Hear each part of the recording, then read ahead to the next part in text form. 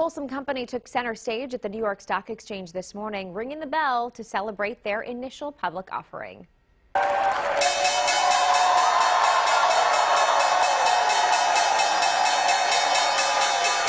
that is Folsom-based Power School, providing educational technology to 45 million students across the globe. During the interview that we had with them on CBS 13 Good Day today, the company's CEO said demand was even higher during the pandemic.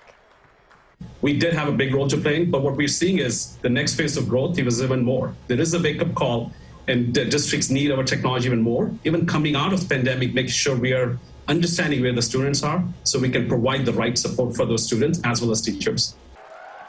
And the Greater Economic Council in Sacramento says Power School's IPO is the largest in K-12 education software in the country and is the largest traditional IPO Sacramento has seen in a decade.